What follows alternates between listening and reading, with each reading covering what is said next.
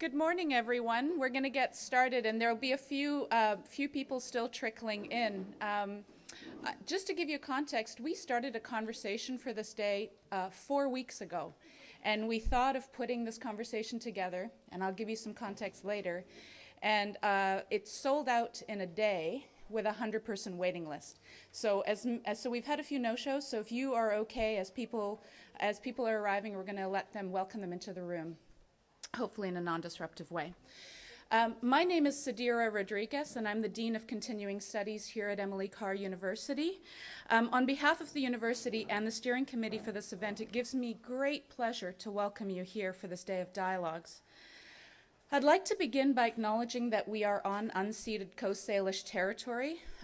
This recognition of the first peoples of this country is also a remembrance of the colonization involved in the founding of this province. It acknowledges that there are a plethora of injustices still being perpetrated on the people whose lands we occupy, and injustices that must be corrected. Before I give you a context for the day, I'd like to just invite David Bogan, our Vice President Academic at Emily Carr University, just to say a few brief words to you.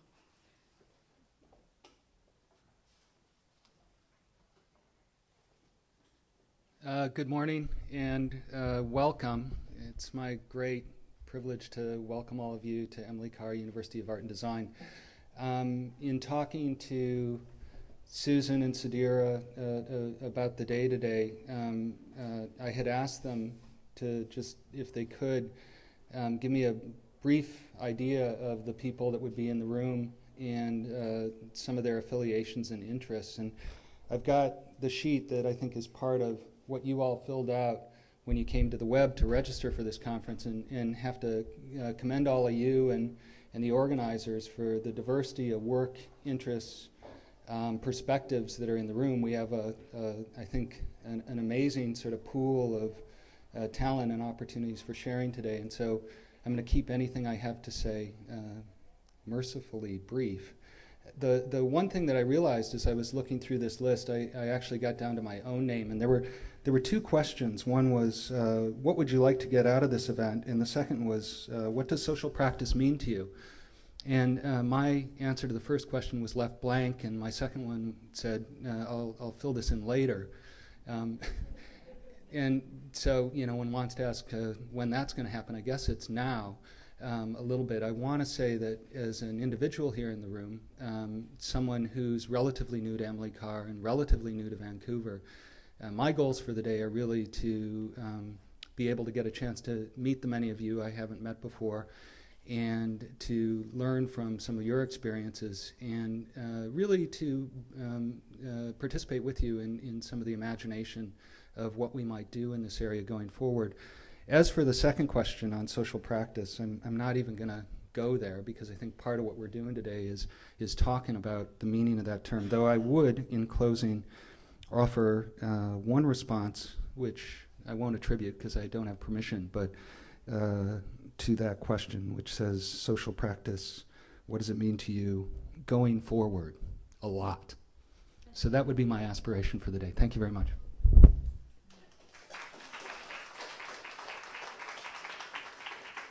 Thanks, David. So why are we here?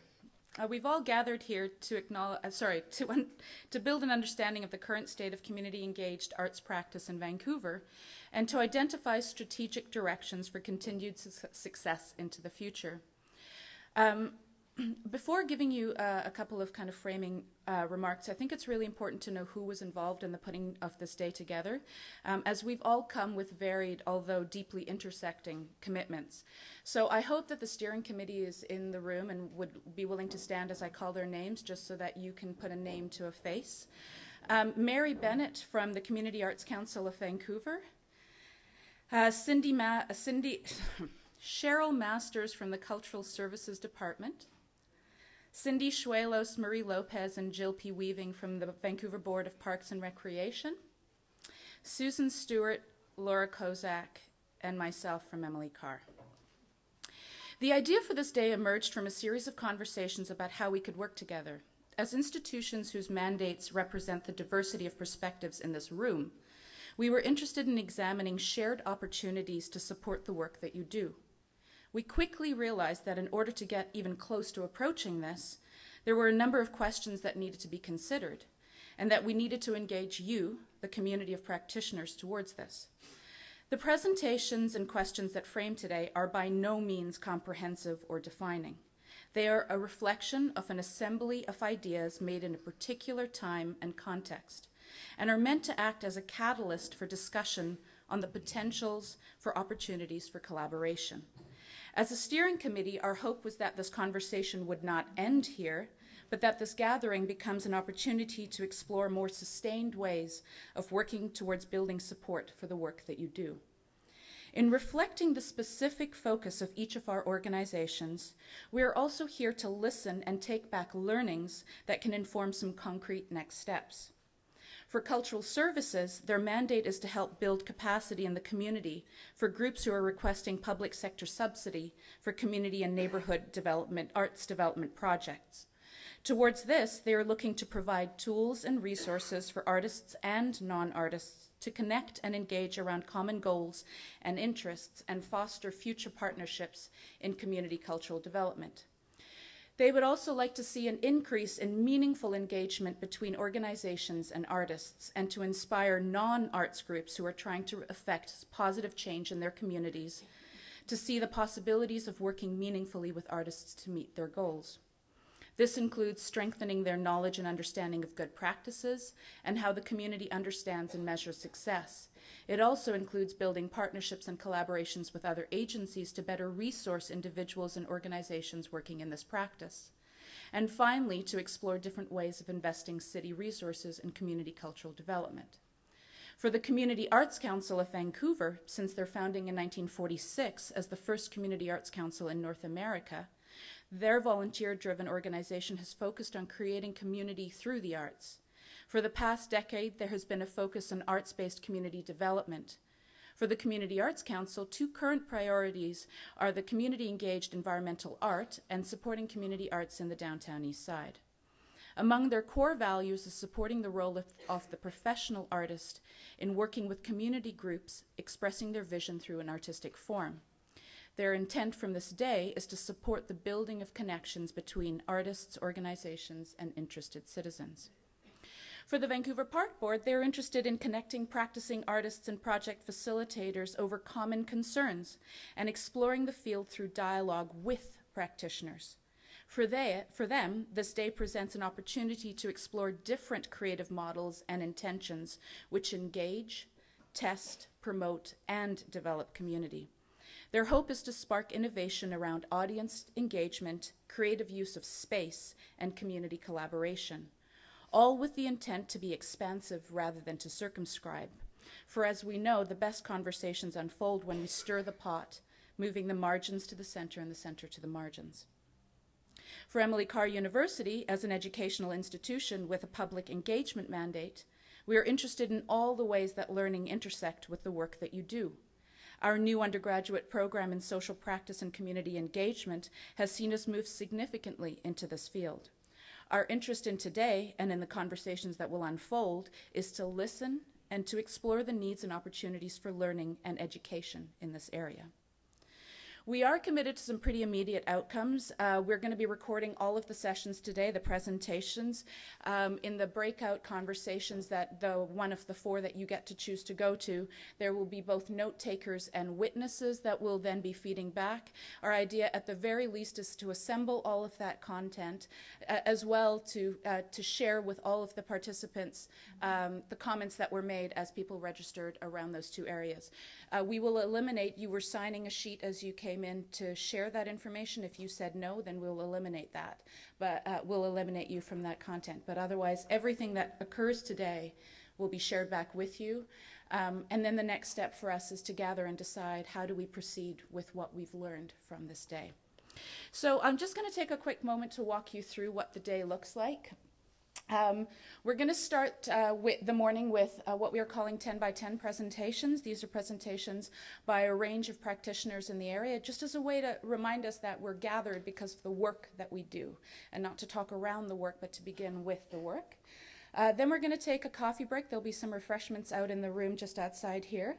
And then after the coffee break, you're going to go right into the breakout sessions. And Emily Carr is a confusing, circuitous building, so there'll be a number of us you can ask us if you don't know where that room is.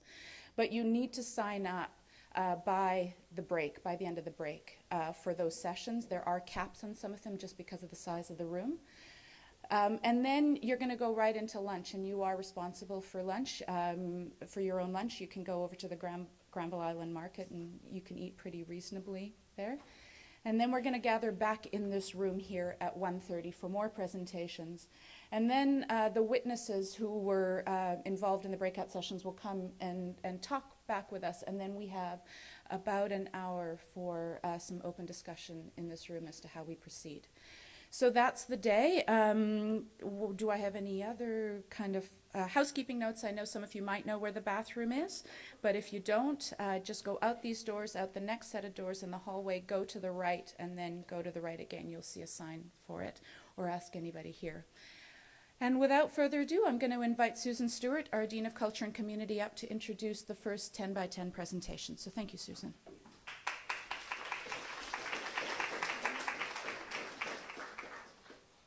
Okay, well, welcome everybody. I'm absolutely thrilled to be with you all today, that we can have this conversation together. So as Sadira said, we're starting off with 10 by 10 presentations. The steering committee invited guest presenters to showcase the diversity of community engagement initiatives from our differing institutional perspectives, inclusive of artists, both senior and emerging practitioners, art educators, and cultural workers. The BIAs are represented, and community groups, to inspire us and to give some indication of the range of activities that are occurring locally. When we began as a steering committee to compile our invitations, we quickly realized how incomplete this list is, how it would be necessarily incomplete by our time constraints of a one-day symposium. One of our steering committee members commented that we could do this every day of the year in Vancouver, and I suspect everybody in this room could do one of these, actually. But that said, we are extremely excited to present today's invitees to the 10 by 10s. So I'm not going to give very big bios for our guests. We will provide you with that information. So at this time, we will start by inviting Sarah Van Borek. Sarah is a filmmaker, a musician, a visual artist, and an educator who's dedicated to global citizenship through the arts. So join me in welcoming Sarah. Thank you very much for that introduction, Susan, and thank you so much to the organizers for making this day possible, and thank you to all of you for being here. I'm really excited and honored to speak with you today about Natural Capital. This is a project that was made possible through a partnership of the Emily Carr University of Art and Design and the David Suzuki Foundation. It was offered this fall as a community projects studio-based course in the Faculty of Culture and Community here at Emily Carr, and I'm very honored to have been the instructor of this course. This course involved 15 post-secondary art students from different disciplines and different levels, working together, getting outside of the classroom, into the community, applying their art skills to make a difference. What is nature worth? To each of you personally, to us as a community, to our neighborhoods, to our city. Well, there's a lot of different ways that we can value nature. I think of the value of nature in terms of those priceless memories, of those chance encounters with creatures in the wild. I grew up spending my summers on the west coast of Vancouver Island and would be only too thrilled to have a day of fishing totally ruined by a parade of orcas going by. The David Suzuki Foundation says that there is no right way to value nature, but there is in fact a wrong way, and that's to give it a zero value. Traditional systems for valuing nature have looked at it often as a commodity. So how much is this area of land worth if we want to transform it for urban infrastructure? Or how much are these logs worth if we want to turn them into building materials? Now this system is really problematic and contributes to a lot of our economic and environmental problems. See, what happens is that decision makers sit down at the table and they have to make these really tough choices about whether or not to preserve this natural area or turn it into urban infrastructure. And when they do that, they're doing a cost-benefit analysis, trying to make responsible economic as well as social decisions. The problem is there's like this blind spot because there's enormous value of nature that's being left out of the equation. and these are nature services. The science community has come up with a new system for valuing nature, and this is in terms of looking at its ecosystem services in economic or monetary terms. So what do I mean when I say ecosystem services? Well, these are the services that nature provides for us, things like cleaning our water, filtering our air, or as you can see from this poster, the way that bird droppings provide essential seed dispersal services. These services are free, often not accounted for, and yet absolutely critical to human well-being. The David Suzuki Foundation has done a whole lot of research on natural capital, especially in Ontario, as well as here in the BC Lower Mainland. This web-based map application was created by their Ontario office as one tool for making this research and data more accessible. So the way that this works, just step away from the mic for 1 sec, is that users can select 4 points on the map to kind of grab a landmass. And then the application will do a calculation and pull up this report that does a breakdown of the different ecosystem services in the area and applies a monetary value to each of those. So a similar map is being created for the BC Lower Mainland. I want to do one quick game with you all. A little bit of the Price is Right. The question is, what do you think is the annual value for aquatic ecosystem services in the BC Lower Mainland? I'm going to create a bit of an imaginary scale along the floor here. So when I start here at this one side, this is going to be a 0 value. As I move along, let's say that this is about $1 million. Moving on, still let's say that this is about 1 billion, 5 billion, and then just to break up the even amounts, let's say the last part is 29.9 billion. So the task here is that you guys can clap, cheer, and make some noise as I move along the scale to let me know where you think I should stop. Everybody ready? Here we go. So I'm at 0, moving towards 1 million. Be quiet. 1 billion. Okay, 5 billion. I'm even 29 billion. Well, you're all very close. I did give you a trick question because the answer is actually off the scale. So in a very recently released report on aquatic ecosystems in the BC Lower Mainland, the tally is between $30 and $60 billion a year. So now that you understand maybe a little bit more about natural capital ecosystem services, where do the art students come in? Well, this application was one step in making this data more accessible, but of course the David Suzuki Foundation wanted to ramp up their public education strategy. So, building on the power of storytelling, and also recognizing that there are some services nature provides that are extremely difficult to put a dollar sign on, things that we categorize as the cultural services, things like those priceless memories I was talking about, cultural, spiritual, cognitive, and health type benefits. So these 15 Emily Carr students got out into the community doing outreach to find people who had stories to share about relationships they have with specific natural spaces in Vancouver, speaking about the cultural benefits that they have with those areas. So the students did the outreach to meet these people, filmed interviews with them, and then applied their existing art skills to create these dynamic visuals in those videos. The areas in Vancouver that we focused on are 5 specific wetlands. Now, why did we choose to focus on wetlands? And what are wetlands to begin with? Well, as you can see from the metaphor in this poster with the giant sponge, wetlands provide a lot of really important services, things like storing water, filtering and transforming nutrients. They also provide habitat for different creatures. Now, the problem is that historically, these are the bogs, the swamps, the marshes, those types of areas, historically extremely undervalued, and as a result, a lot of them have already disappeared. But because of all these services that they provide, they also rank extremely high in natural capital and have huge value. So for those reasons, we decided to support the David Suzuki's research around wetlands and focused our stories around 5 specific wetlands that were identified as sensitive ecosystems. Now, the idea with those digital videos is that eventually they will be integrated into the web-based map application that you saw earlier. That's a bit of a more longer-term process, and we wanted to have some way of making the videos available to the public by the end of the semester, and also to give the students that level of satisfaction that they've really completed some level of the project. So we collaborated here at Emily Carr with second-year Web Essentials students who created this web-based platform that actually allows you to access the digital narratives. If you hover with your mouse over a certain wetland, like I did here in this screenshot for Camosun Bog, these icons pop up and they link you to a page where you can access the digital narratives. So that's our interim platform. Now, to ramp up also the public outreach aspect of our work, we are preparing to launch an exhibit of this work at the Gulf of Georgia Cannery Museum in Steveston, opening this Monday, December the 3rd, running right through till April 24th, 2013. And just to give the students another chance to really do some outreach with their own artistic work, the last class of the semester will involve them providing a workshop to primary school students from Richmond to share their work, and also get those students to creatively interpret their relationship with nature, as well as their understanding of the importance of wetlands.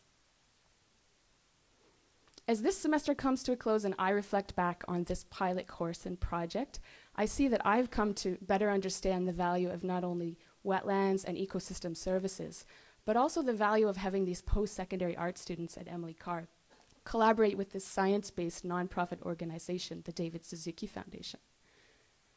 You see, well, those stats like $30 to $60 billion annually for aquatic ecosystems in the BC Lower Mainland may grab your attention.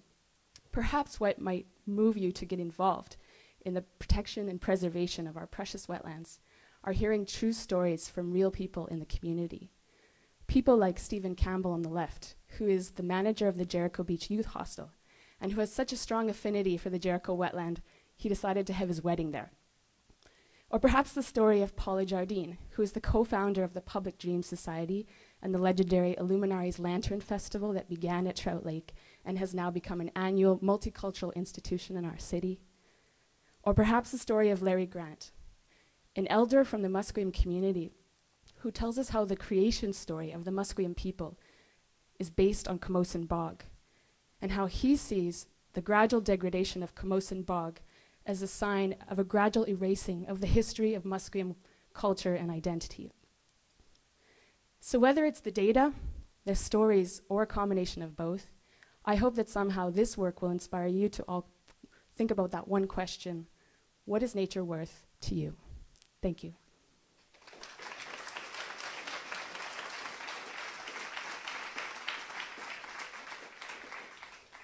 Thank you, Sarah. I would now like to invite Holly Schmidt to come forward. Holly is a Vancouver artist with a research-based practice that engages processes of a collaborative research and informal pedagogy.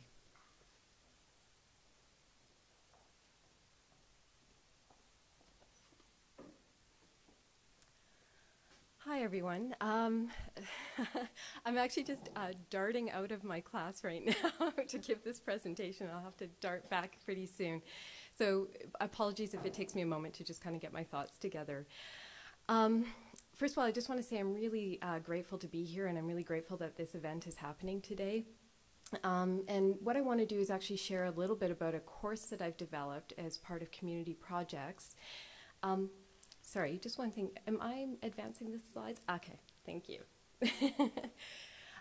It's a course that I developed called Art and Pedagogy, and it's part of the Space Minor here at Emily Carr University. Before I get into the details about the course, though, I wanted to talk just a little bit about my own background. I was actually trained as a visual artist and also as an educator. And once I graduated from university, I ended up actually working in the kind of museum and gallery context for quite a while. So I worked in different capacities. I was a gallery educator and then eventually a curator of education. So for many years, my life was really caught up in really how other people experience art. And so that was something that was always really intriguing for me. And during this time, I also had my own art practice. So I kind of felt like I was living these kind of parallel lives. One was sort of focused on how people were engaging with art in one context, and then I was in my studio producing art in another context. When I decided to pursue my master's and to focus on my own art practice, I really felt that I was leaving education behind. And then as I started to produce and shape my sort of research-based practice, I started to realize how art and pedagogy could actually come together. So through this kind of research-based kind of practice, I really felt that people could come together through in a collaborative and interdisciplinary way to ask questions and produce knowledge So I've been working on a number of projects, such as Movable Feast, which was featured at the Burnaby Art Gallery, that basically brought people together around issues of food production and also food consumption. And the idea was to create kind of a platform for dialogue in a kind of open garden space where people could, come together to eat together, to make food together. Actually, in this image here, you see Andrea Potter, who's a really amazing Vancouver chef. And she's helping participants gather lavender for a blackberry beet lavender ginger soda that she was producing with this group of people. So it was part of a fermented beverages workshop that we were doing in the garden space. The results were pretty amazing, although somewhat explosive for some of us. I think I heard a loud bang in my fridge, and it turned out that the cap had blown off the top of my soda. But anyway, all of this to say is that it's kind of interesting, I think, how things kind of come full circle. So I was here at Emily Carr, and I was actually invited to develop a course called Art and Pedagogy. So Marisol Peterson, who's the coordinator of the West One Community Schools team with the Vancouver School Board, it basically approached us here at Emily Carr with a program that they have happening. And this program is really quite interesting. It's kind of based on a tri-mentorship. So they offer after-school programming for students that, it was offered universally to students, but also particularly to students that are identified as being sort of vulnerable and needing additional support. And within this, she also has high school students that are providing leadership for those students, and then university interns that are volunteering to provide the curriculum and the content for these courses, and then of course to lead them as well. So she approached Emily Carr, and we decided to develop a course where we'd work specifically with Emily Carr students to offer art programming after school within this context. So this course is quite fascinating, I think, because it involves two different sort of aspects. Part of it happens here on campus, and then part of it is actually has students working out in the field. So while we're here on campus, I work with students to understand basically how to design a program, an art program, and also how to actually deliver and to lead a program. And at the same time, they're learning a little bit about the Vancouver School Board, about the context of schools and the protocols of working within a professional context. They're also learning a bit about child development and classroom management as well. They then sort of sculpt a program that's really largely based on their own passions as an artist.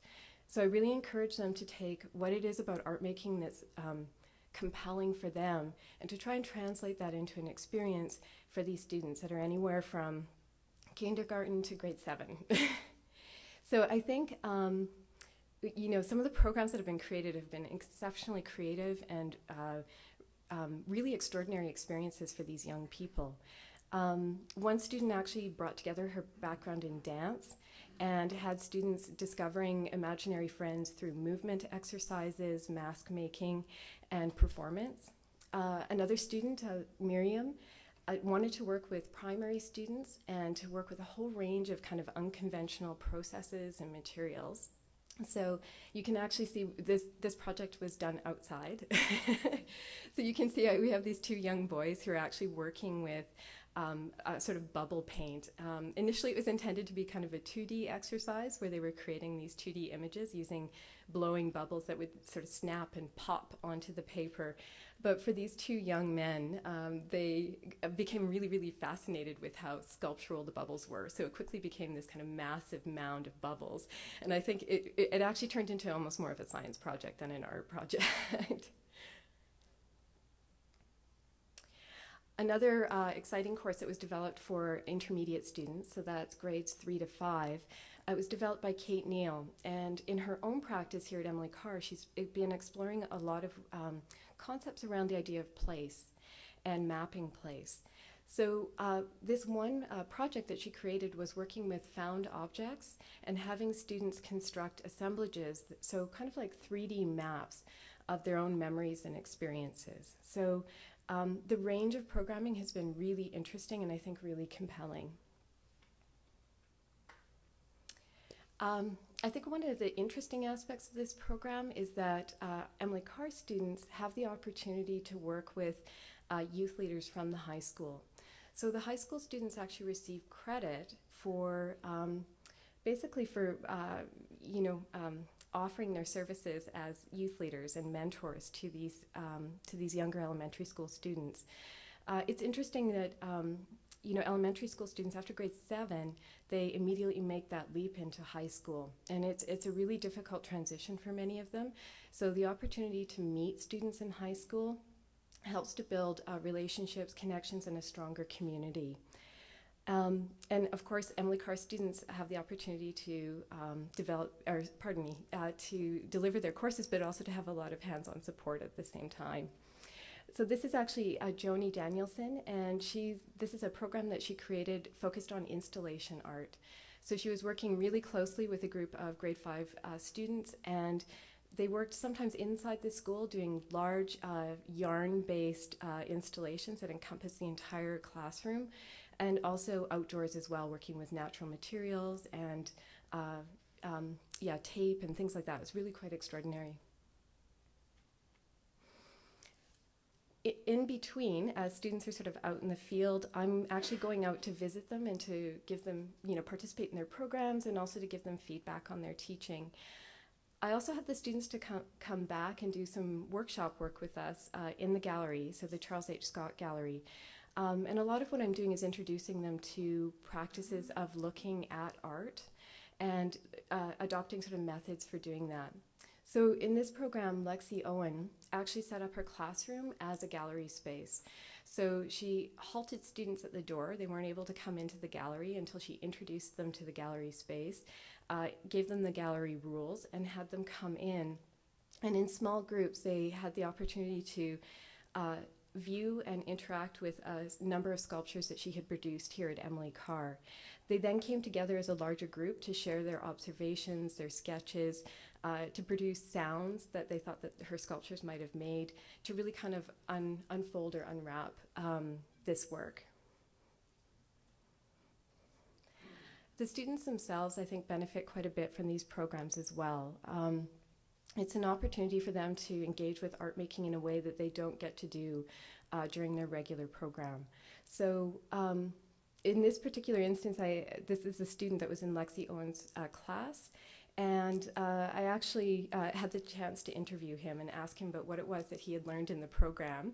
And so he was showing off a monster sculpture that he had made, and he explained that he learned all about what monsters look like, where they live, and all of those really important things.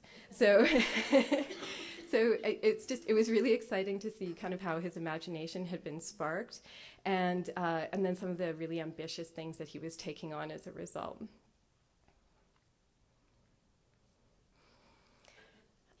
So it's really, I find kind of fascinating for the students that have taken part in this course, and we're just actually wrapping up our 3rd term, and we're about to go into our 4th. I think a lot of people, they come into the course partly because they're curious about teaching, I guess. There are a lot of Emily Carr students that are wondering about what that experience might be like and how it might relate to their practice as an artist. So some of them are interested in going on to become a teacher, and so taking a program, a BEd degree at UBC or SFU. But others are kind of interested in what it might be like to teach in more informal contexts as well. So thinking about galleries, museums, community centers, or as I do, working with pedagogy as a kind of medium in their art practice as well. So I think this course is a really interesting introduction to pedagogy and to practice. And I also have to say, too, it's also an opportunity for students to discover that they may not want to teach at all. So that's often an experience that beginning teachers have. Once you have the idea of what the classroom is like, and then you have the reality of what the classroom is like, and it's not for everybody. So at the end of term, students come together to actually present on what they've discovered about teaching and learning and how their philosophy around pedagogy is changing.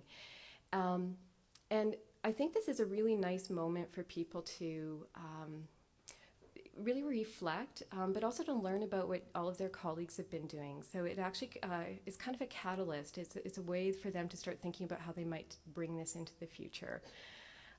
We have actually started to develop a pilot, and for next term, where we're going to be working with the Alternative High School program. And what we're hoping to do is have a select group of Emily Carr students working almost like artists in residence with a group of alternative high school students. And so both Marisol and I feel that there's enormous potential for this course to continue expanding and for new sort of partnerships and things to kind of carry on from here. So I'll just leave it at that. Thank you.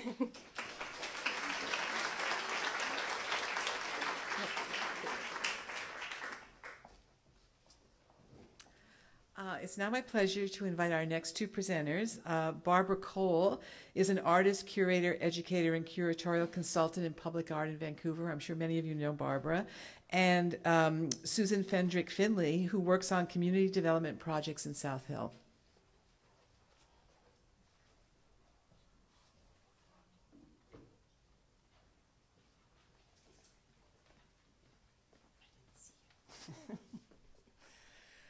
Okay, this is, it's a story with a lot of different parts and a lot of different people. It's really hard to fit into 5 and 5. We're doing 5 and 5. So in 2009, I was approached by the South Hill BIA to do a public art plan for their neighborhood, which was quite a unique situation. I actually worked with Holly, who just left. She was a master's student at the time, and it was an intern. And so we worked together with a task force, a public art task force, formed from a number of already very active community people, as well as business people. That Susan was one of those. And we worked, well, we met, I guess, about every 2 weeks for the whole summer, gathering input and testing directions of what kind of an art plan this should be. It was meant to unroll over 8 to 10 years, and also to eventually get that plan approved by the neighbors. We participated in the South Hill Festival and gathered a lot of input from there. But I should also say South Hill, it's an area on Fraser Street between 41st and 50th Avenues, one of the oldest Vancouver neighborhoods. It overlooks the South Slopes.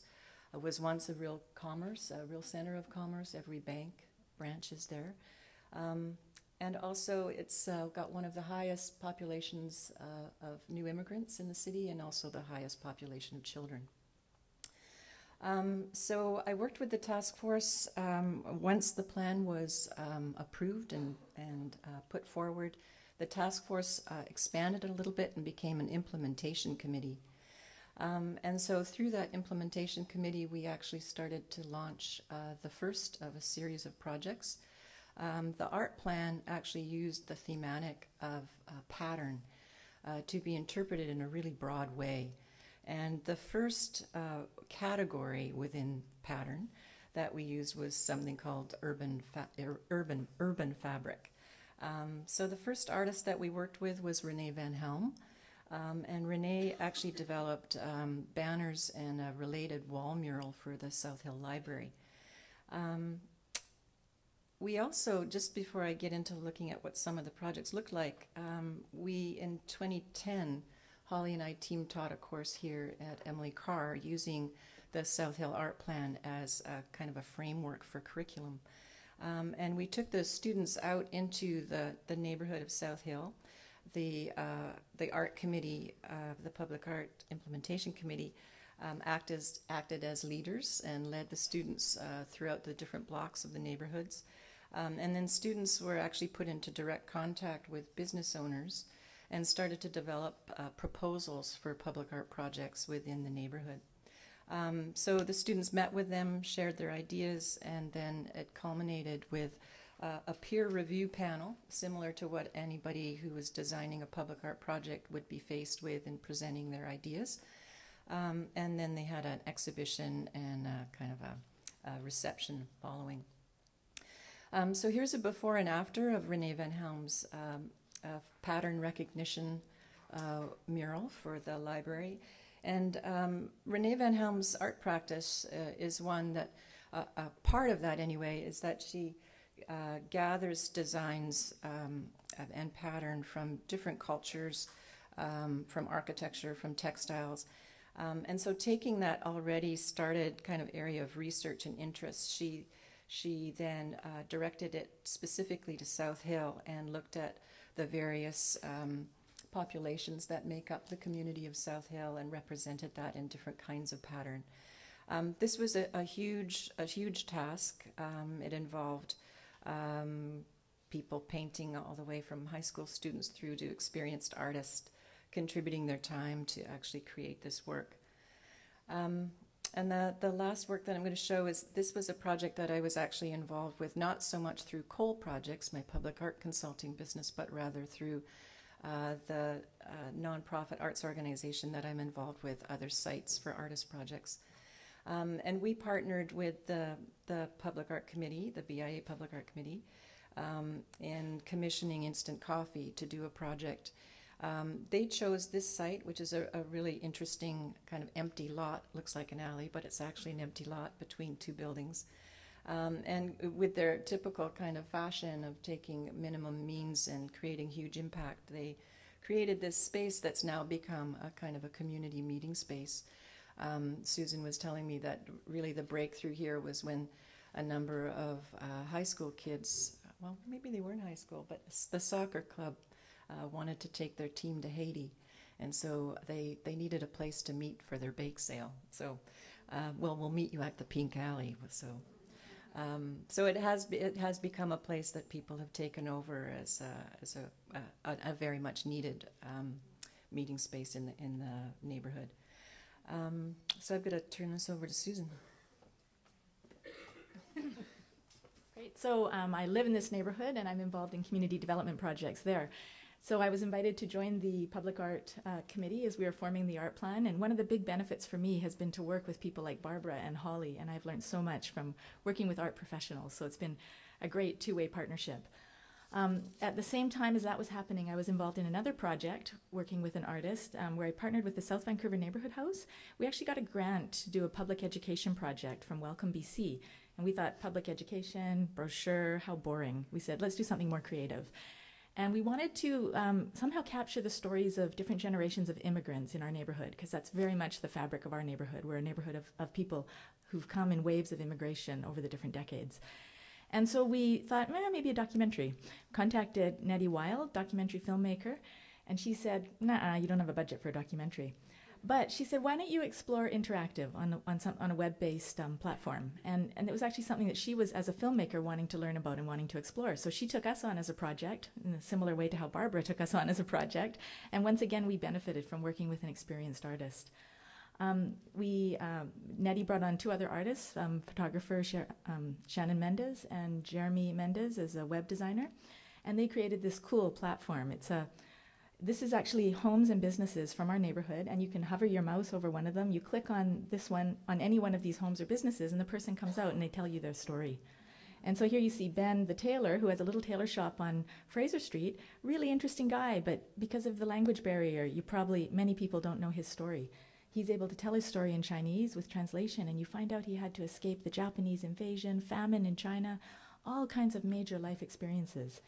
And it's been wonderful to get to know him better through that. Once you get into the people's stories, we used still black and white photography. Oh, what happened here? We used black and white photography to capture the person's stories, and it's the stories of real people. So besides Ben, who came from China, we have Erwin, who came from Germany and experienced a lot of prejudice here, but also overcame that and now has some very vibrant friendships within the Chinese community. We have Nazrin, who came from Afghanistan. That's actually her daughter there in the pictures. But she fled the war in Afghanistan and then found out that some of her problems from Afghanistan would follow her to Vancouver, and has a fascinating story as well.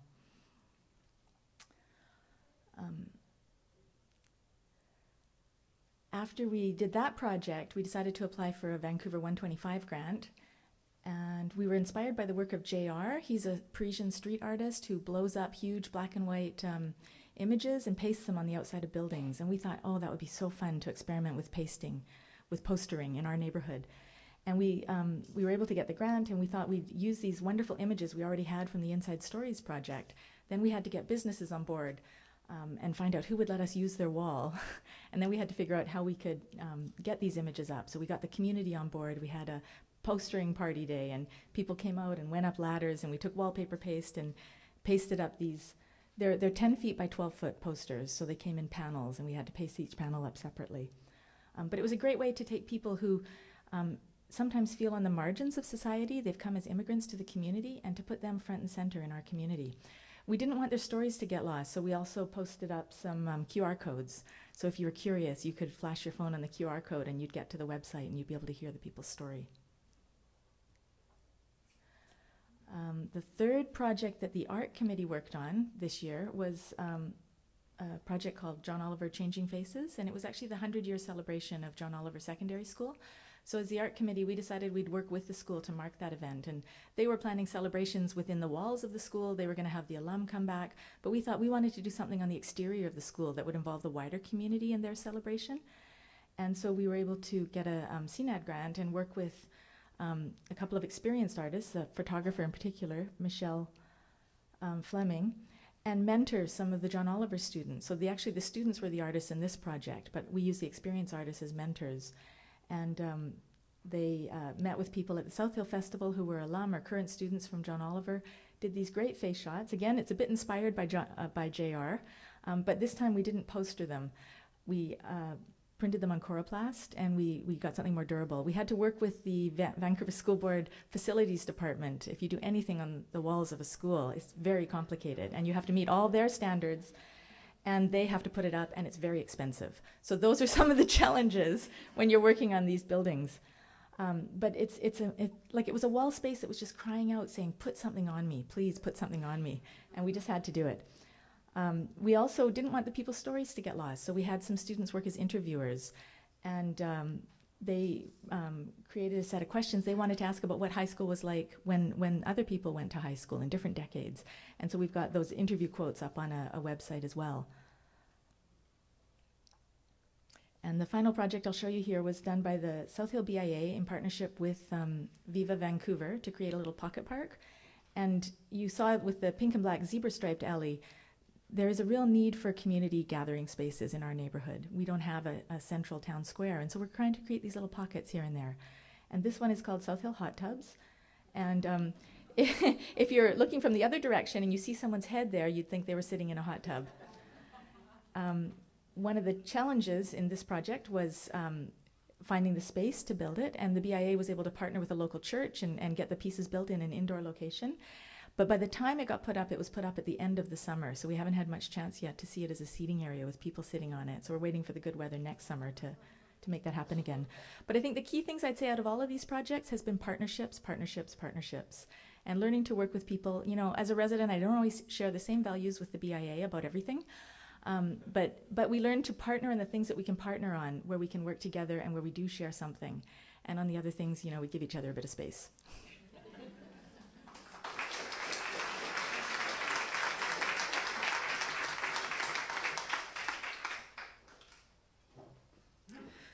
Now I would like to invite Germaine Coe. Germaine is a Vancouver-based artist who makes artwork of everyday actions, familiar objects, and common places. Germaine?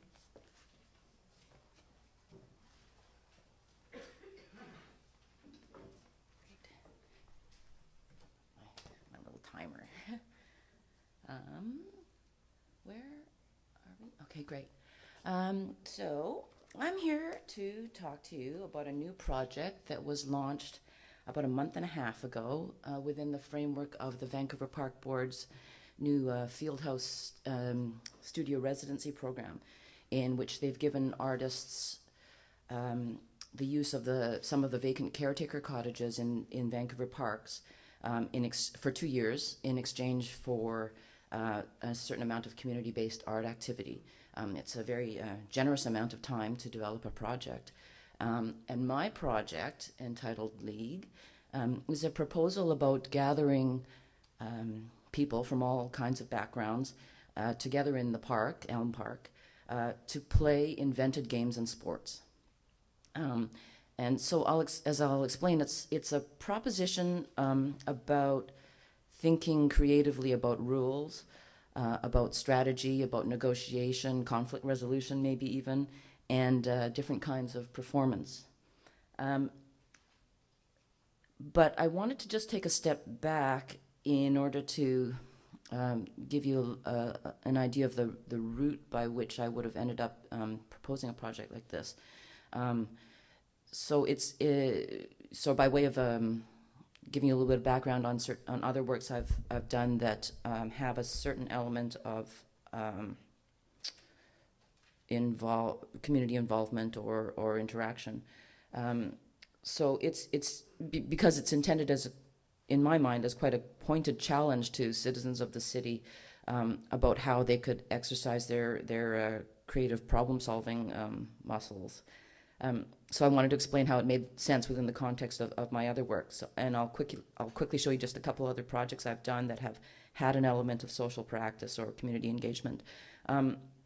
So I work in a very wide variety of media, including long-term process-based projects, interactive electronic systems, permanent public art, and urban interventions, like this piece that I did in downtown Toronto, responding to this odd feature at the foot of Yonge Street that I always thought looked like a boxing ring. So I challenged another artist to fight me there one day.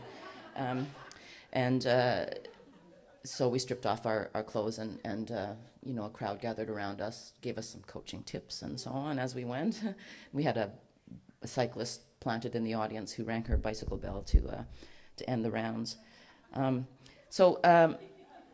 But all of my projects start by thinking about some of the kinds of typical behaviors, common objects, and everyday habits that shape our lives, sometimes even without our thinking about them. So they try to create situations that encourage us to reflect upon these kinds of everyday habits. And one way to do so is to kind of reframe them, to play with the kind of the terms by which we're used to encountering things. So here's a project that responded to the history of the city of Toronto, whose geography has been altered over decades of large-scale engineering, and also as they built up the waterfront, as in Vancouver. And of course, it has a longer geological history of being shaped by glaciers and so on. So for this work, my team and I took a boulder from Northern Ontario and rolled it down Yonge Street. It took 4 days and then added it to the waterfront of Toronto. But so one of the fundamental intentions of my practice is to try to establish quite pointed situations that are experimental in nature, but in which people have to reckon with or reconsider various systems of various sorts and decide whether or not to act. So for this project, Call, I took a rotary dial phone and gutted it, replaced the circuits with programmable circuits and an LCD that says pick up handset for conversation. So when you pick up the handset, it dials one of a number of people who've agreed to have conversations with strangers. And it's an interesting and fairly absurd proposition in which the people who encounter it feel themselves negotiating with themselves how to act in real social space. So you see this incredible transformation that happens with people when they pick up the phone, and they're often quite lighthearted about it as they do so, and then all of a sudden they take this, their demeanor completely changes as they hear the phone ring, and as they're sprung into conversation with somebody else on the other line, right? And then the outcome is up to them, right? And so here's another project that plays with the habits and the tacit rules of urban spaces. So I built a generic bus shelter on the inside of this storefront gallery space, and then I knocked out one of the windows so that you could only access the space from the street. So it became this kind of in-between space between the gallery and the street. So, so the work that I make is often described as conceptual, in that it begins with an idea and it doesn't necessarily have a fixed physical form. But what is important to me is that it does create real, if sometimes absurd, propositions in which the people who encounter these things that I make feel themselves negotiating how to act in social space and in relation to the expectations, the sort of the sometimes unspoken rules by which we're meant to act in social space. So it's about crafting provocative ideas and then putting those ideas to the test in the real world. So this league project grew out of a certain number of related beliefs that you see embedded in my work. And one of those is a belief in the average person's, the general audience's ability to make sense of unfamiliar situations, even if they might be, sometimes needed to be prodded or surprised into engaging. Another belief is in the value, the fundamental value of the experience of figuring stuff out, negotiating, strategizing within familiar or unfamiliar situations. And you see this come out in the sort of experimental game-like character of some of my work. Another belief is that thinking creatively has a lot to do with play, with trying out strategies, with finding inventive solutions to problems or to goals that may or may not even be clear at the outset, and finding the surprises that happen when you shift habits and so on. So this is a game that we played so we've had more or less 3 kind of gatherings already. They're meant to be smaller gatherings weekly, larger gatherings monthly. Sorry, this is a game that someone brought with the vague idea that we should try to play ping pong with more than 2 people. And it went through iterations and ended up with this game called Massively Multiplayer Ping Pong. And so it's organized around these weekly gatherings, larger monthly gatherings that are open to anyone. And so in each case, we might start with an existing game. For example, this is one that the artists Cedric Bomford and Verena Kamenyarts brought with that they used to play in college, that involves throwing juggling balls into the cracks of an overstuffed couch, and you get more and fewer points depending on where it is. And it can be site-specific, depending. You could bounce balls off of walls and so on. But so we might start with an existing game, or you might invent a new one from scratch. And the expectation is that each game, as well as its playing field, its strategies, and so on, might evolve over time.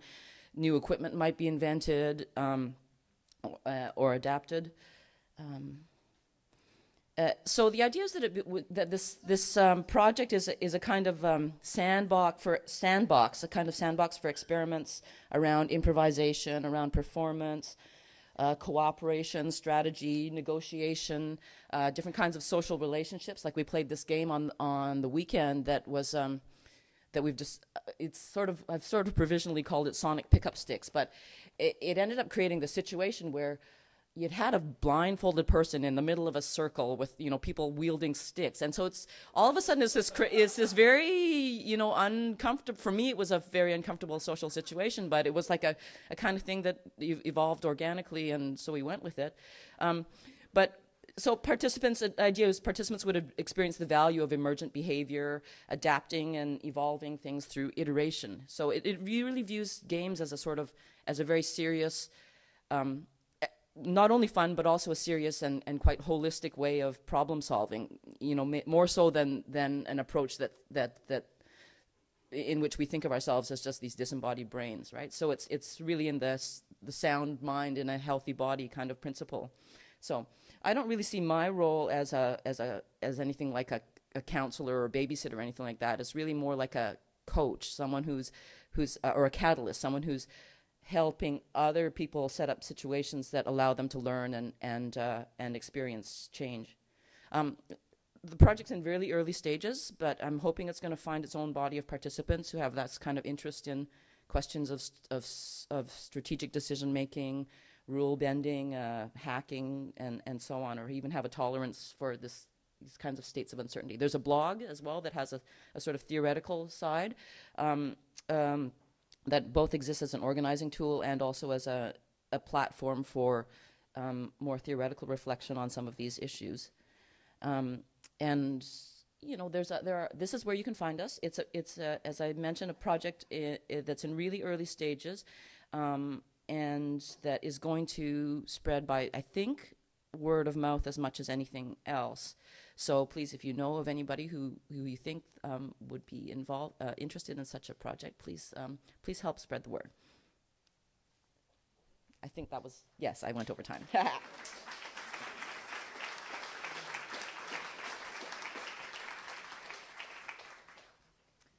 Now I'd like to introduce Carolyn Wong. Carolyn has been actively involved in art and cultural initiatives in the downtown east side since 2004, and for the last 4 years she's been working with Pivot Legal. Carolyn?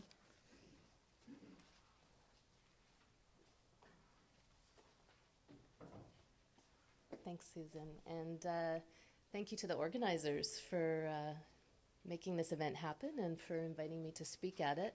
I'm just going to turn my timer on.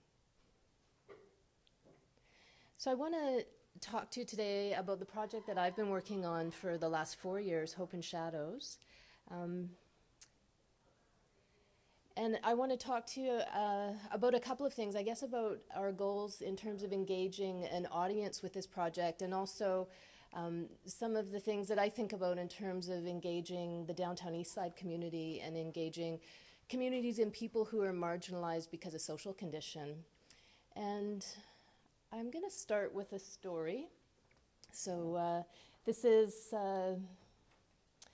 a picture of a gentleman named Dan, and I had a woman from Toronto who sent an email a couple of weeks ago, and she told me that she had purchased the Hope and Shadows calendar from one of the street vendors, and she said she didn't know too much about the downtown east side community before that, and she had a really great interaction with the vendor that she met. I don't know if it was Dan or not, but Dan works down at Georgia and Granville typically, sometimes at Pender and Granville. So she said she met this guy on the street, had a great interaction with him in a conversation. He told her about the project. He told her about the photo contest that we hold annually in the neighborhood, where we distribute a couple of hundred cameras to residents there, and they have 3 days to document their lives before returning the cameras to us. And she bought a calendar from him, and she said she took that calendar home or back to her hotel room, and she spent some time that evening flipping through it and looking at some of the photographs in the calendar, as well as reading the stories about some of the photographers and about the context of the images and about some of the people in the images. And so she would have been introduced to Amy and to Shannon, and Amy's on the left, on your left, and she was the photographer, and she took this self-portrait. This year, our contest theme was what I value about my community, and this photograph was chosen for the cover of the calendar, and for us it really represented a community value that's very important, one of friendship and social connection for people who are in the downtown east side. Thinking back to the woman from Toronto who would have been looking at this photograph, she would have been reading a little bit, just a tiny bit, about Amy and Shannon's lives. She would have learned that they're both single moms in the community. They have large families. They've both experienced being homeless, had a number of struggles, and that they're now very engaged, or have always been very engaged in their community. They're in a parenting in poverty action group. They participate in programs at the Crabtree YWCA Community Center, and that they're very connected to this space that they call home, the downtown east side. And she also would have seen Joe Thompson's photograph. Now, Joe took this picture in the 100 block of East Hastings, and he took this photo at a protest which by chance was happening on the day that we distributed cameras to the participants. It was a photo taken at a protest outside the old Pantages Theatre. This, at the time, was still the site of the demolition, so the building had been knocked down. The debris had been left there for quite a while, and the neighbors had gathered, the residents had gathered to demand that Mark Williams clean up the mess, but also to call for 100% social housing at that site. And so this, and many photographs, because this was probably this year one of the most documented events in the neighborhood. So there were many photographers who took photographs of many people participating in different ways at this protest. And in particular, this photograph represented a very important community value, which is the community working for social justice. She would have also seen Ramey's photo, also taken in the same 100 block of East Hastings, and this is at a community garden, which is operated by the Portland Hotel Society. It's right beside Insight, the safe injection site, and on site, the detox center and treatment center above Insight. And so these were some beekeepers. Again, on the left is Sarah, and Sarah works at the Drug User Resource Center, also known as Life Skills on Cordova. She's there with her mom, who is a master beekeeper, and her mother, Julia, is teaching a number of people in the community how to beekeep, and they're producing honey and selling honey in the neighborhood. And she would have seen this photo by Denny Curtis. And this photo for the contest, and in terms of, again, the contest theme this year of community values, represented another important value to people who live in the downtown east side, which is one of caring for people who are suffering. And in particular, in this photo, Denny did not know James and the woman in the photo before she took it, but she came across them on the street, and she was very touched by that moment of tenderness between them, and she asked if she could take their photograph, and they agreed. And when I had a conversation with James later about this this photo, he shared with me that his friend was actually comforting him because he had just earlier that day learned that his mother had passed away. And so I think for Denny, when she found that out later, just to feel that, you know, that she had been allowed and given permission to document that moment was pretty incredible for her. And also, I think, just again shows that caring that people have for people in the community. And there are other photos in the calendar that show that. One image that's in the 2013 calendar this year that's appeared in the calendar many times before is an image of the Missing Women's Memorial down in Crab Park. That is another site that is often photographed by people, and always gets a lot of votes when we take the photographs to the community and present them for people to tell us which photographs really resonate for them. And so the woman from Toronto who would have been looking at the calendar, again, would have been reading about the downtown east side and learning that, you know, the missing women and the epidemic of violence against women in the community is something that touches people personally, because the photographer of that particular image, Gary Donaldson, wanted to call the photo Friends That I Miss, and had taken that image because it was important for him to let the other people in Vancouver know that the missing and murdered women was something that touches people in the community personally. And why is this important, and why do we do this project? These are some epithets, I guess, of concepts that people have of the downtown east side. Some of them are headlines that have appeared in major media. And one of the real goals for us in engaging the audience is to give people alternative narratives, counter narratives to a lot of concepts that people have about the neighborhood. In particular, the one on the bottom, people in the downtown east side are lazy tax eaters and they're there by choice. That one I included in there. I was actually having a conversation about a week ago with a young woman who's working in public health in the neighborhood, and she only just recently started working in the downtown east side. And she said, you know, I really want people to change the way they think about the community.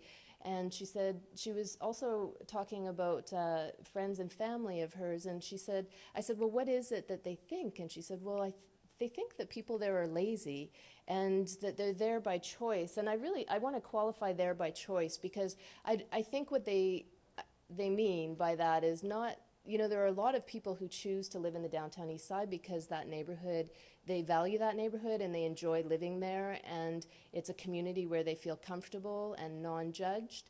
But I think what people are saying there, which is an attitude that we would try to address through this project, is that people have chosen their social condition, which certainly is not true. And I want to include myself in this as well, in terms of when I'm engaging with this community.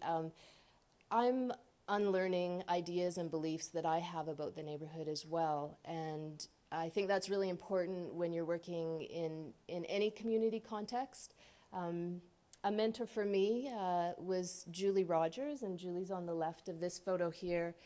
And what I learned from Julie, and Julie passed away from cancer in the spring of 2010, so I knew her for a few years, and she was a photographer with the project for multiple years, and she had more winning photographs than any other photographer that had worked with us, and all of her photographs were portraits, and they really resonated and touched people because her portraits always showed people's human spirit and their that essence that's in all of us, that little burning light that we have. And so that's what I learned from Julie and from working with her on this project, was to always remind myself to bring that to my work, that when I'm working and engaging with people, that I'm seeing them as humans and as my equals, because that's what Julie saw. And if we think of photography as a reflection of how we see the world, well, then Julie certainly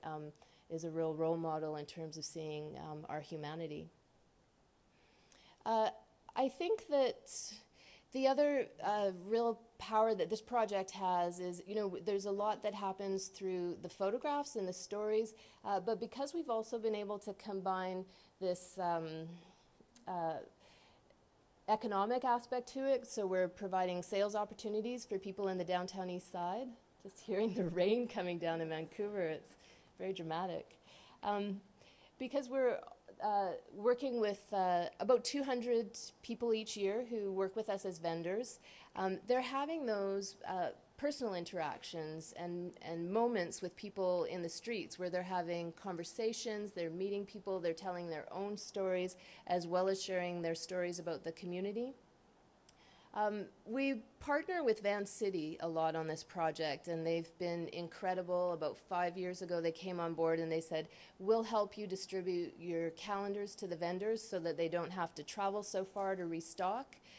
And I was talking with one of the women who works at one of the Van City branches, and she was telling me, you know, that very first year that we started, I have to confess to you, I felt a lot of apprehension that we were doing this, and I felt nervous when the vendors were coming in, and you know, they were a little bit rough looking, some of them. And she said, I can't believe that I felt that way initially. You know, I've just really turned around on my thinking in that after meeting them, and you know, I have such great interactions with them, and so I think that that's really the goal, and that's the power of this project. And it doesn't happen in big ways, it's just small incremental changes and small transformations that happen one conversation at a time.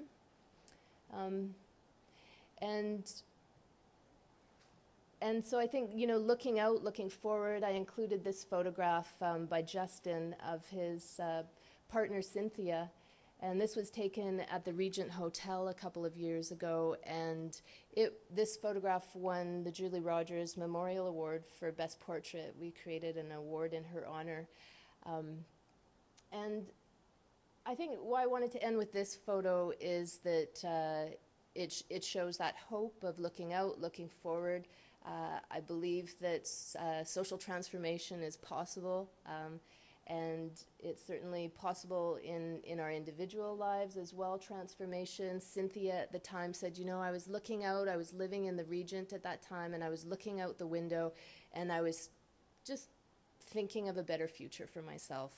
And I saw Cynthia earlier this year, and she's made remarkable changes in her life, and has, I think, you know, now embodied what was her hopes that she had when this photo was taken, and my hopes as well for the project in terms of building understanding and connecting communities. And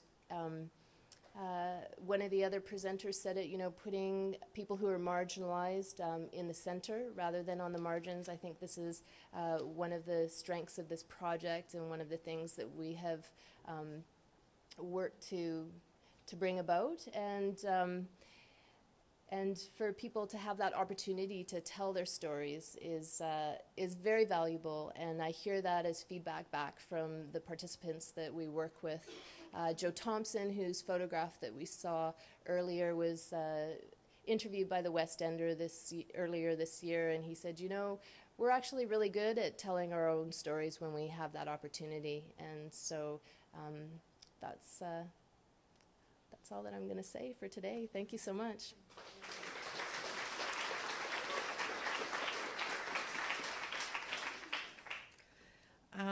And now I would like to invite Patty Fraser, who is a scholar, writer, media producer, and theater practitioner who has an engaged art practice.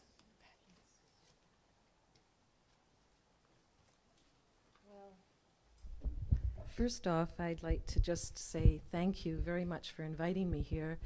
And maybe this is a good way to end the 10 by 10s, because I'm going to be showing you a project that isn't even done yet. In fact, I'm right in the middle of it and have just come down here to spend some time to present the project to you.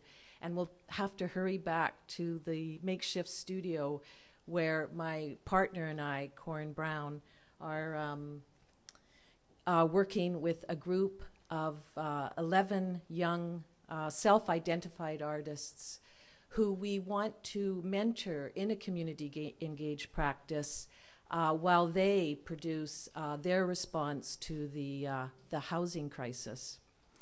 But first off, I also wanted to say that this project is being able to happen because of our support from the Canada Council, the BC Arts Council, a partner. We are partnering with the Housing Justice project at the University of British Columbia, and believe it or not, the Real Estate Foundation. So I just wanted to start by kind of regrounding what it means for me to be a community engaged artist. And there's that foundational definition that describes people who do this kind of work as someone who fosters, evokes, solicits participation in the creation of art that seeks to serve the vital interests of the community. And it's through this inquiry into the vital interests of our communities with story and art is sort of where my practice intersects. And as I mentioned, I'm partnering with Corin Brown on this particular project. And if we are able to secure funding for the second and third phases, part of our idea around this project is to take these young artists that we're working with right now and have them work with us on 2 other projects that are going to be working in other communities around narratives around homelessness and housing issues. And I have a particular interest in seeking out and working with children on this issue. Now, the impetus behind this project was the identified need from policymakers and housing activists for narratives from people that challenge our current notion of who and what it means to be homeless. And as I said before, I work with narrative. And narrative, I like to think of, is the story that we as a culture assume that authorizes and founds and sets in place our ways of experiencing the world. So we started the project in September. We met just a couple of hours every week, and we invited in what we framed as housing visionaries to talk to this group of young people. And a new narrative started to emerge within our group. And it's a narrative that sees the housing crisis as a problem of injustice in the face of affluence. It sees the lack of safe, affordable, and adequate housing as an abuse to our basic human rights. So we've started to frame this project as housing justice is a human rights issue. So here's the picture of us at the Purple Thistle. And I just wanted to kind of give you a sense of who we're working with. One of the participants has moved 13 times in 2 years. One has moved 41 times in 20 years, and he's 21 years old. One has moved 9 times this year alone. Some travel 2 hours to get to school and to work. Over half the group has attended post-secondary institutions, and some are graduates. Some of them have 2 jobs. Some of them have 3 jobs. Most of them are shuffling debt. All of them are underemployed. All the participants are in deep core housing need, defined as having to spend over 50% of your monthly income on housing. Many of them are at risk of becoming homeless. But the key, and this is another narrative that's coming through in this project, is that none of them see this as unusual. In 2004, there was a stat that came out of Vancouver that's put 29% of all homeless people under the age of 29. So there's another narrative that's emerging in my work with this community, that it isn't only individuals who are at risk of being homeless or homeless, it's a generation. And for those of us who are working in culture, I think we need to start to think about what this means. For those of us who work in the realm of ideas and images and stories that help define a community, how we're going to be working with youth in the future, we really have to start to think about the sort of nuts and bolts of our practice.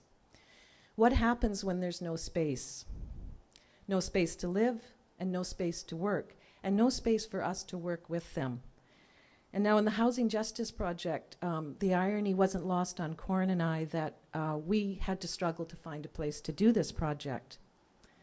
And even though we were associated with a research project at UBC, because of the demands of this project, there wasn't a cultural or educational or public space that we approached that could accommodate us, and not for lack of some people for trying. And I know you're in the room right now, and I thank you for that. So we had to find a place through the generosity of an individual, some old school union activism, and a youth-run collective. These are all spaces that are on the margins. They're not in the center of our cultural institutions. So when we think about space and we think about youth and we think about a generation now that's working 2 or 3 jobs, that are moving around with so much fluidity, it's breathtaking, we need to think about where we're going to work creatively. We need places that can cook food and serve food. Food has become a huge part of this project. We need safe places to store gear, safe places for us to work as the community engaged artists. We need spaces where we can work imaginatively with the youth and with other communities as well. This isn't just about youth. We need to think about how we can accommodate people who are traveling long distances in order to participate. So as I said before, we started this project intent on producing stories that challenged our current perceptions of homelessness. But when culture and art and community intersect, narratives change. And the story, as I remind you, that we assumed, that set in place the way that we experience the world, is challenged and reframed, and often it's turned into a creative inquiry. That's what art does in community. And so, sorry, kind of getting lost here. I had my rant. As you can tell, I'm really in the thick of things right now.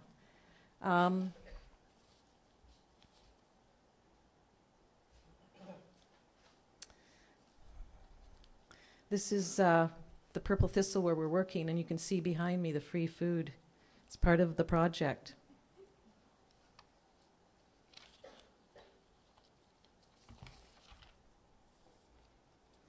So we were here at the Purple Thistle for meeting every couple of hours through a couple of months, and then we did find a place to actually start producing our videos, and that's what we're doing right now. And it's at the Maritime Labor Center. And I wish I could show you what's being produced between when I had to put this slideshow together and what's actually being done as we speak. I just so wish I could show you. And I hope that we'll get an opportunity to do that at some time. But I wanted to talk about how this notion of how community engaged artists are right in the center of what I think does help to produce change. The Jeff Chang, a writer, once maintained that cultural change, of course, proceeds before political change. So that when we're working in culture and we work in the realm of ideas and images and stories, it's artists that are in some ways really essential to helping to have change take place. And I know many of you in this audience already know that I don't need to say that, but I think we need to work together to continually reframe and re-speak about how important our work is in community. Because every change takes a leap of the imagination. And I have to say that the work that we've been doing with the youth, the narratives, we are probably not going to be producing narratives a lot about being homeless, because they've taken it and they've rechanged and retooled the narrative. And their story is about profound change, and they're looking at the root causes of this crisis. And they're not thinking about themselves. They're thinking in very, very large frameworks. So I'd just like to say, if we don't have spaces to work creatively with community, and we don't, I think, really start to actively involve ourselves in how we can produce these spaces, we're going to end up, as we all know, in a city that isn't going to have a lot of art produced in it. So that's it. Thank you very. Oh, can I just tell you that we've got a website, and that the pieces are going to be launched, and it's all just happening all at the same time. It's www.housingmattersmedia.com, and by December, the end of December, we should have the pieces up, and there'll be a public exhibition that will be facilitated at the Roundhouse February 7th, 2013. So thank you very much.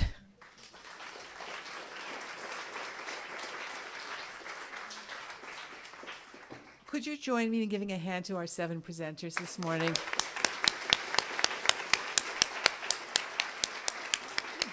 I think that was a wonderful opening to our day. We'll have 5 or 6 or 7 more presenters after lunch this afternoon.